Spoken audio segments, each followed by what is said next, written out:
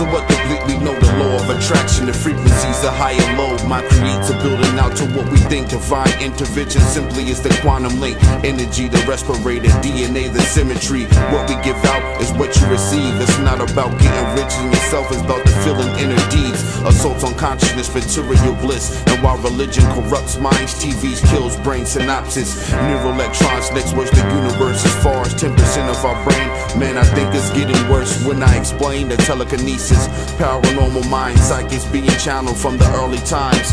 Fundamental harmonies in nature. You hear this wager, the communication of the cosmos. I talk most mysticism, the theories of reincarnation, Terry and soul matrix. Up in the end, I'm still waiting.